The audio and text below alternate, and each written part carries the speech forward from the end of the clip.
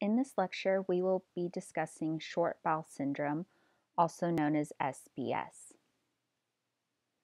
Short bowel syndrome refers to a series of symptoms related to short small intestine.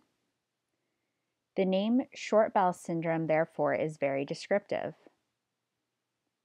Individuals end up with a small intestine that is too short as a result of a large resection of the small intestine.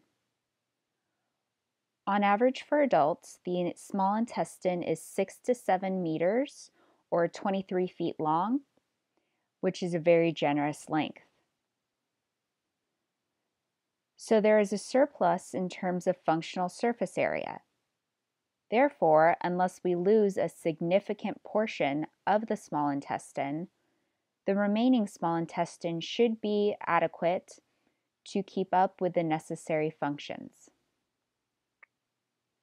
However, when the section removed is too large, then the remaining section can no longer keep up.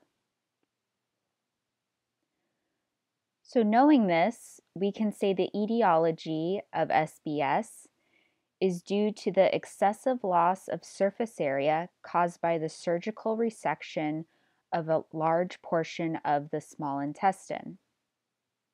When we lose that much length, we are losing a lot of surface area. And as a consequence, we will have maldigestion and malabsorption. There are many factors that can lead to the large resection of portions of the small intestine. These can be found in both children and adults. It could be trauma, which we see is valid for both of these populations. It could be cancer or Crohn's disease, which we discussed that this could be the reason for people to lose part of the small intestine as well. If we remember, Crohn's disease can affect any portion of the GI tract, so it is not limited to the colon. Also, for people who undergo radiation to kill cancer cells, our intestinal tissue is very sensitive to the radiation, and sometimes certain sections of the intestine are killed as well, along with the cancer cells as collateral damage. Therefore, we need to surgically remove the dead tissue. So this slide here lists very common etiologies for children and adults who may have short bowel syndrome.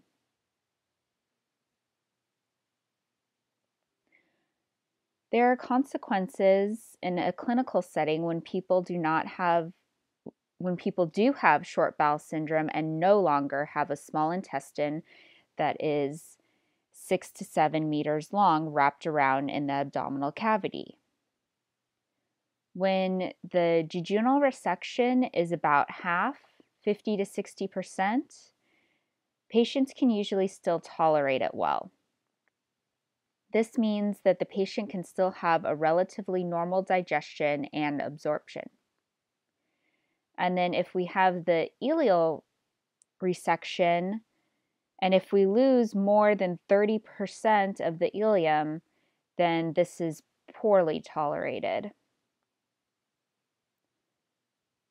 Also, when what is left, the residual small bowel, if it is less than 100 millimeters, then we will see people having severe malnutrition. If we think about the normal length of the adult small intestine, the full length is about 7 meters, as we mentioned. But if the residual small bowel is less than 10 centimeters, that is a very tiny portion of this. It's about 1.5% of the full length.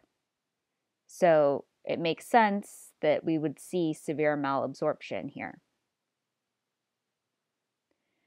The deficiencies caused by SBS, in addition to the nutrients, we worry about also fluid and electrolytes. We know that the small intestine is the major site of absorption for the majority of nutrients as well as water.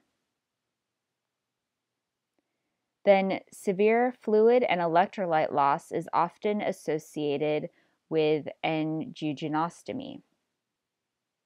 Here we have surgery done on the jejunal section, and there is an opening created there, potentially causing the loss of a lot of fluids and electrolytes before they can be absorbed.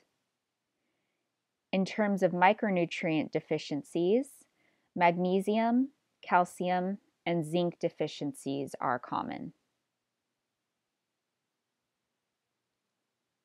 The prognosis of short bowel syndrome depends on the length of the remaining small bowel. Again, here we are looking at how much is left. So on the previous slide, we saw the percentage for the jejunum loss that could be tolerated, and for the ileum, how much is not well tolerated.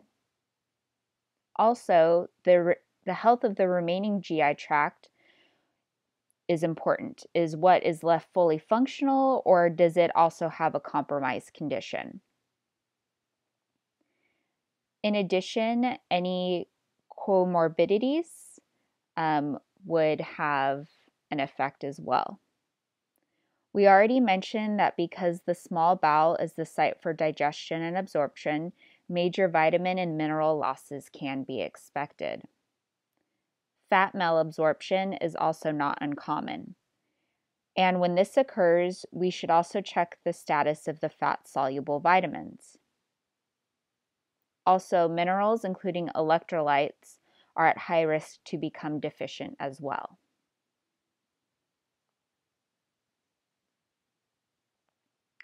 After intestinal surgery, usually the recovery of the patient can be divided into 3 phases. The first phase is about 7 to 10 days post-op. Patients during this phase suffer from extensive fluid and electrolyte loss, and some of them may have a large volume of diarrhea. Here we are having the malfunction of the intestine. Therefore, it is very common that patients will receive parenteral nutrition. The second phase is months after surgery, so beyond the first phase, it may last a few months.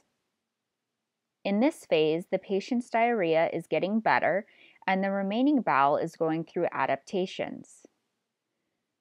Patients are also using tube feeding and trying to wean off tube feeding and transition into the usual PO diets. The third phase can be 1 to 2 years post-op. In this phase, the remaining bowel is continuing to adapt, and the small bowel is actually growing in both length and diameter. And the height of the villi can also increase. So all of this here can contribute to an increase in surface area. And when surface area in the remaining sections of the small bowel is increasing, then we can expect that the maldigestion and malabsorption that was experienced earlier should be resolved at least partially.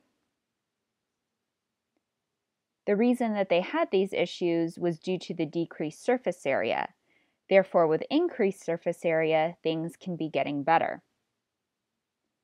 There is evidence that supports early enteral nutrition because it supports the successful adaptation of the small bowel. Again, as long as the patient can tolerate it, we need to supply enteral nutrition as early as we can to stimulate the small intestine.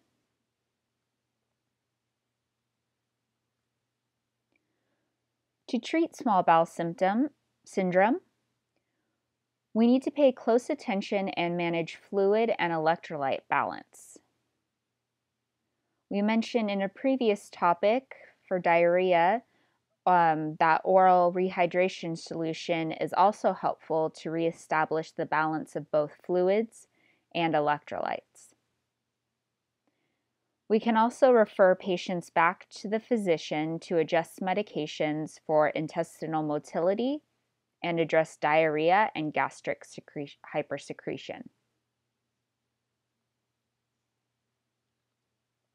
For nutrition assessment, in addition to the usual, we want to focus on the fluid and beverage intake. We also need to pay special attention to the patient's surgical history, because if we can find out the reason for the patient having the surgery and also the specifics of the surgery, as in which parts of the small intestine and how much of it was removed, then it would be easier for us to assess the risks, as different parts of the small intestine have different roles. For example, the ileum, which is the distal end section of the small intestine, it is responsible for vitamin B12 absorption because the receptor for intrinsic factor are located on the cells in the ileum. Therefore, if a majority of the ileum is removed, then we can predict that the patient will probably not have good absorption for oral or enterally provided vitamin B12. So therefore, we would want to recommend vitamin B12 shots to begin with. So, thus, digging out the details of surgical history is very important. Problems for nutrition diagnosis usually are in the intake domain with the inadequate intake, and there would be unintentional weight loss due to maldigestion and malabsorption.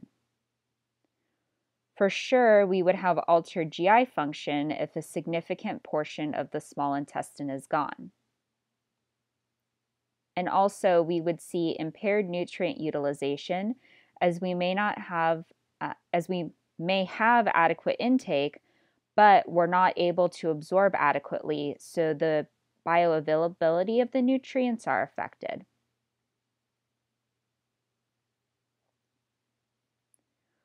Nutrition intervention depends on which phase we are talking about. Immediately post-op, we will be using the parenteral nutrition support. As diarrhea decreases and the patient goes through the different phases post-op, then we can initiate an oral diet and advance as tolerated. The progression of the diet should be relatively slow. And we should be providing low residue, low fat, lactose-free, and low oxalate diet. So this is similar to what we saw in some of the other conditions we discussed involving the intestine. Patients should also avoid caffeine, alcohol, sugar alcohols, as well as insoluble fiber. All of these could lead to diarrhea and other symptoms causing more discomfort. So here are some general guidelines for short bowel syndrome. If we are talking about patients with colonic segment, we want to prescribe a low-fat, high-carbohydrate diet. For those patients that have had a jejunostomy or shorter ileostomies, then we would want a higher fat, lower carb diet. As always, patients should chew well and avoid concentrated sweets and foods, since this could change the osmotic pressure in the intestine. Also, they should have smaller, more frequent meals and try to limit fluids with meals. So basically separate them with solid food first, and then allowing some time to pass and having the liquid later. If we remember, this recommendation is similar to those for those patients who have had bariatric surgeries. In those cases, we are bypassing certain sections of the GI tract. Therefore, the consequences are very similar to what we are discussing now in short bowel syndrome. So it would make sense that the recommendations would be similar as well. The next two slides summarize specific recommendations in terms of food groups and beverages that are good choices and which of these to avoid. Please study these on your own.